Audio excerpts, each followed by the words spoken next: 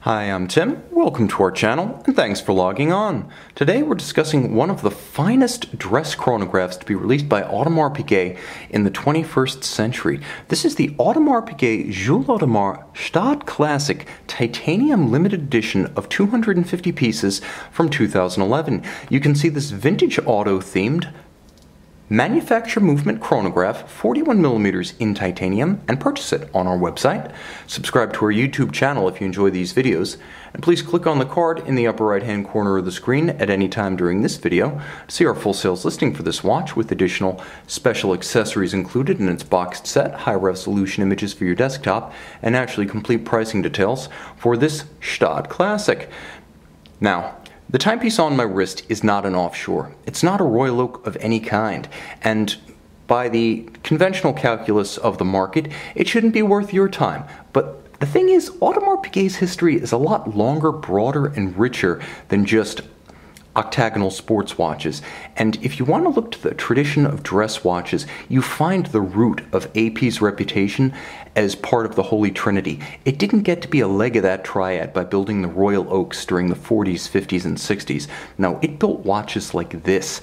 Even if you're not into autos, even if you're not into the whole idea of the road rally for which this model was created, there's a color and a character and a romance and a delicacy to the finishing and the detailing of this watch that recommends it over almost any sports watch Audemars Piguet makes. This would be my choice. 41mm across the round of the case, not including the chronograph pushers to the crown. It's an easy wear on a 16cm circumference wrist like mine. All of titanium, it is light, so there's no sense that you're wearing something excessively hefty. It's a good match for summer activities such as the Gstaad Classic Road Rally. And of course the watch is reasonably thin, despite the fact that it is a modular chronograph. 12.8mm thick with a generously rounded case flank and a conical bezel means it will slide underneath a dress cuff quite easily. And lug-to-lug, it is an absolute sweetheart, as the watch has short-cropped 47.4mm lug spacing across the wrist, with a versatile 22mm lug spacing between the lugs if you wish to accessorize.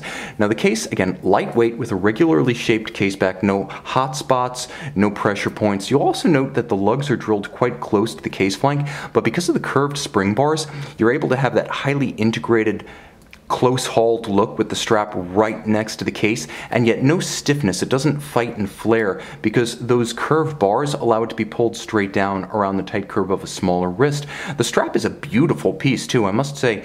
It's handsomely cross-stitched with two contrasting stitches. One is a sort of golden hue that nicely matches the dial, and the other is a light blue that's absolutely gorgeous. It's a gray blue or a slate blue, a perfect match for the titanium satin finish of the case.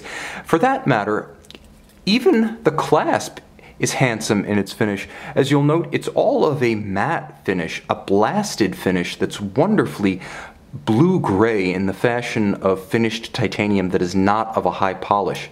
Light in weight, it's also handsome in profile and gives you an extra measure of security while donning or removing so that you won't drop this gorgeous watch. The underside of the strap is calfskin. The top of the strap is calfskin, and it's evocative of vintage auto upholstery and driving gloves.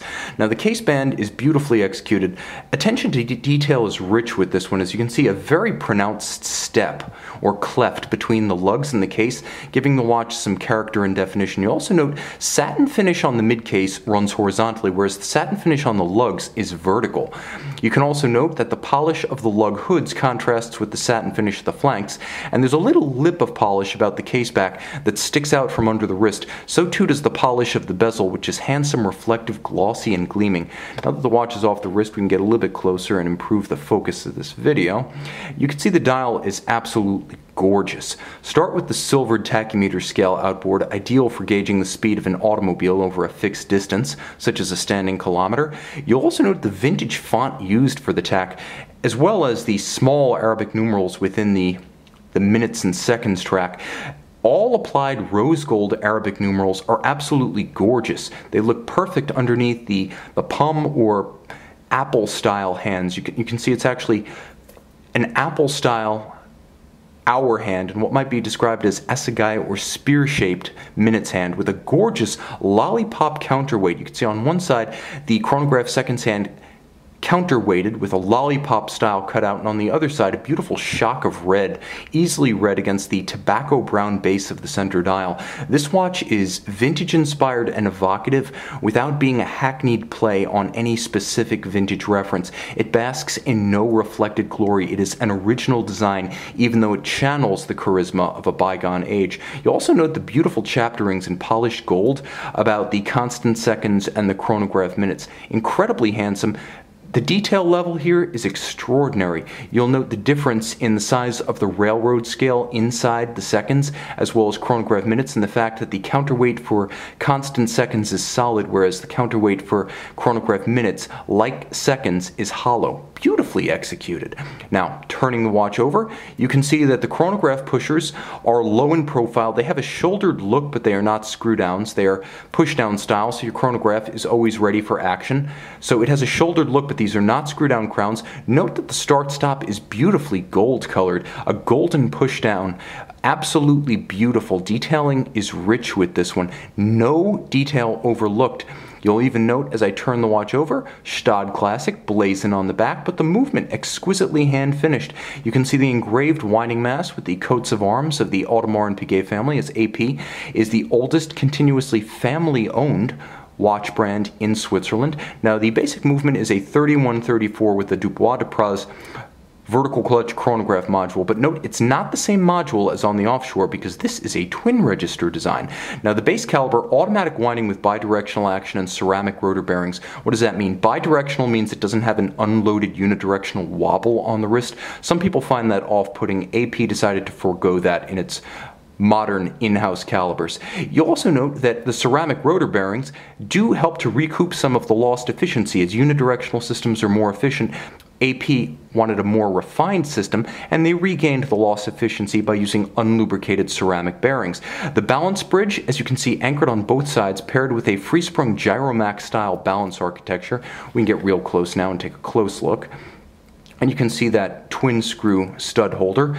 Beautifully executed. You see the movement is tough, as it's the same base caliber used in the offshore. Free sprung with a full bridge, 50-hour power reserve, automatic winding with ceramic bearings. It also features hacking or stop seconds. Should you wish to pull the crown, you will stop the constant seconds in the chronograph, allowing synchronization. For example, to a rally timer if you are participating in the Gstaad Classic for cars made from the 30s through the 70s within the confines of Switzerland, a wonderful event held every couple of years, and in 2009 and 2011 sponsored by AP, but the enduring appeal of the movement likely to outlast the cars themselves. This is a watch with a timeless appeal, beautifully finished, beautifully detailed, handsomely designed, and thoughtfully so. This is one of the few non-offshore or Royal Oak APs that has truly caught and captured my imagination in the 4 years I've been doing these videos. See and find out why on our website.